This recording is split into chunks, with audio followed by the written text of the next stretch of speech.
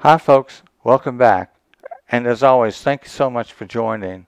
So today I'm going to move on to what I'm going to consider part 2 of something I began in making packaging, bioplastic packaging using milk. And I've run across something in doing so that I'm going to share today. Some very exciting results, and I'm going to share them with you. And we're going to get started right away. This is regular styrofoam. It's used in packaging, and I'm going to show you how to make renewable styrofoam using only milk. So now I'm very excited to present this today, as today for me is the concluding day of the climate summit in Scotland, and where some very powerful people met and have contributed some very powerful language and commitment to the world. And so it's a very exciting day to present this and to give away something I'm going to call jasonite, named for someone very special. And we're going to talk about a replacement, DIY if you wish, of styrofoam. Now this is typical styrofoam here, and it's used in packaging. Here's another variation right here. The process for making my jasonite will give you a styrofoam made from dried bits of the casein component, and I'm going to show you how I process this. Now, what makes this work is the process. So I'm going to fast forward through some stuff for you that we covered in the first video, and then we're going to discuss jasonite much more closely. Now, how jasonite came about was something went wrong. Now, as an inventor, you have ideas, and most of them your ideas are a bust.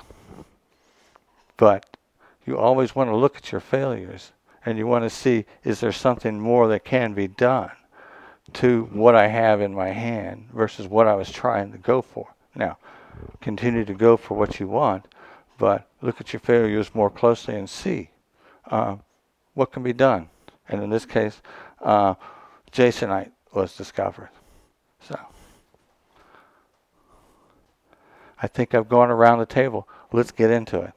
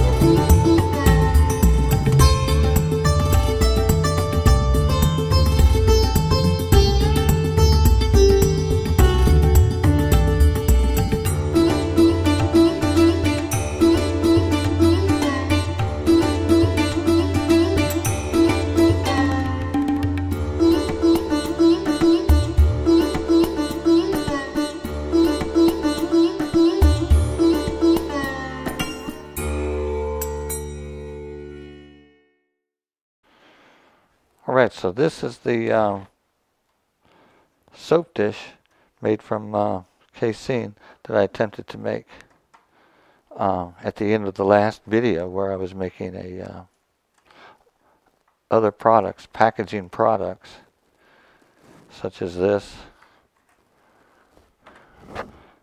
or this, but it didn't work out so well. There was a lot of shrinkage and virtually unusable. You would have to work with this a lot. The problem is the moisture, of course, so once it dries out, you're left with this. But is this a disaster, or are we done yet with the formula, the processing that we've done so far on this? Are we done yet? And the answer is no, we're not. So I continued to process this as a feedstock, and I came up with jasonite, which is a renewable packaging material that expands considerably when heated. It's very hard, it's very strong. It is still brittle, but I haven't added a plasticizer to it yet, but it is just as strong as styrofoam. This is a piece of styrofoam here, and the styrofoam breaks even easier. So what I'm going to do is show you how that I continued processing this into this right here. And then we're going to take it another step further, because that's what we do. We always see if we're done yet. So I'm going to take some of these crumbs here. So let's get started on that now. So how I continued to process this was I took just simply a piece of this. And my intention was to soften it in the microwave. And I've done that before. If you refer back to, I'm going to link the video. I did this a few years ago, and to soften this, to reshape it. But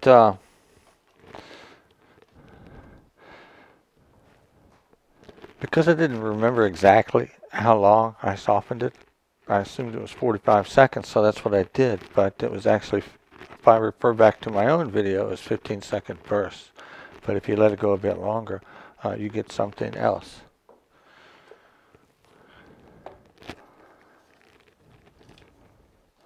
So what I did was I just placed a hunk in there. There's a piece of Teflon on the bottom of this glass, because you never know. Okay.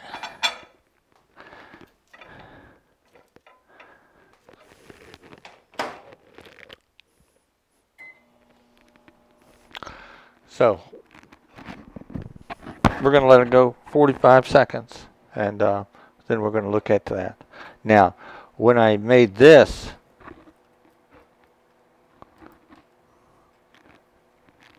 I think it goes like that.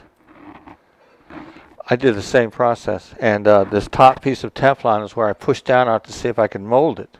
And yes, you can. You have to be very quick, because once the heating process has stopped, that's pretty much it. So now I also tried to take little bits of it in a jar and swell those to get them to stick together, and we will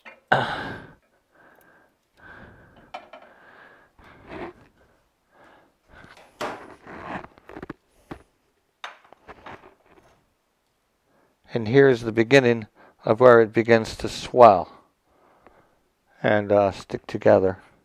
And these pieces, used to be several pieces, will swell into each other inside a confined space like a mold.